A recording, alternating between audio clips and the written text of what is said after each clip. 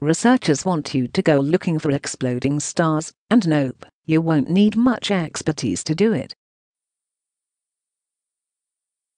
A citizen science project to find supernovas led by Brad Tucker and Anais Möller from the Australian National University, ANU, aims to help researchers figure out how big the universe is.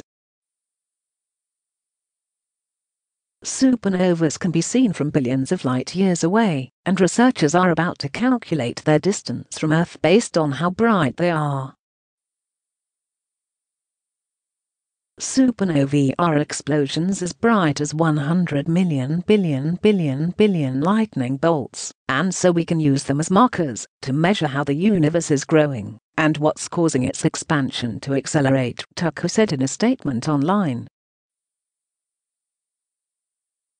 Budding citizen scientists are asked to use Zooniverse, a platform for people-powered research, which will allow them to search through images that have been taken by ANU's SkyMapper telescope. People can help us find exploding stars by scanning the SkyMapper images online to look for differences and marking up those differences for the researchers to follow up, Tucker added.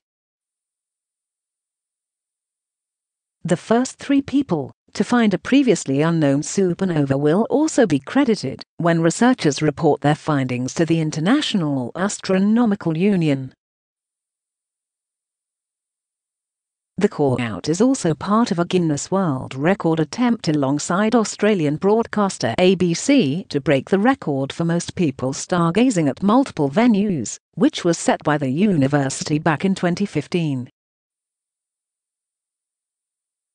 Look, it's probably better than flicking around aimlessly for something to watch on Netflix.